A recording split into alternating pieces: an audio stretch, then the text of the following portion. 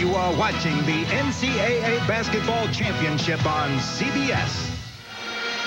We're going to take you inside the Robert Morris locker room before the game tonight. This is Chris Shovlin, the play-by-play voice of the Colonials of Robert Morris, who back on December 30th, when the team was 2-6, said, you know, if you guys could make the tournament, you can shave my head. Sounded like a great idea at the time. But now Chris is up behind us doing the play-by-play on radio, and there's a lot of shine there, Chris. It's looking good, but the headset fits a little differently. Great summer cut. Perfect for out here in Tempe. That's a great story. Chris's wife, we understand, is real excited about it, too. 4-3, Robert Morris early in the ball.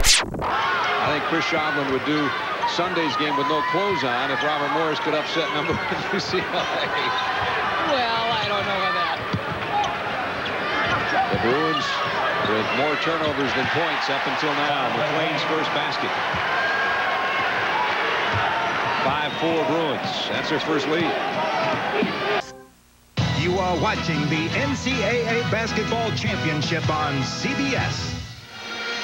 We're going to take you inside the Robert Morris locker room before the game tonight. This is Chris Shovlin, the play-by-play voice of the Colonials of Robert Morris, who back on December 30th, when the team was 2-6, said, you know, if you guys could make the tournament, you can shave my head.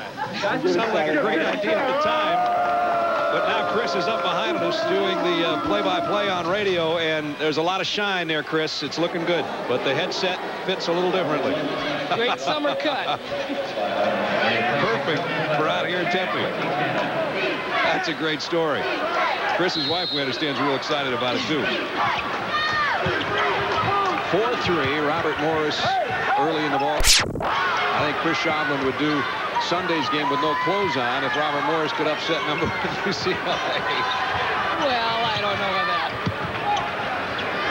The Bruins with more turnovers than points up until now. McLean's first basket. 5-4 Bruins. That's their first lead.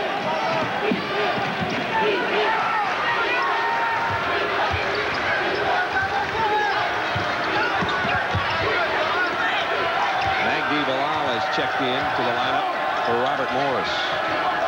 Robert Morris really spreading the offense out, making the defense spread out. Tracy Murray reaching in, picking up his first personal, but it's not the defense that's causing Robert Morris to go out away from the basket.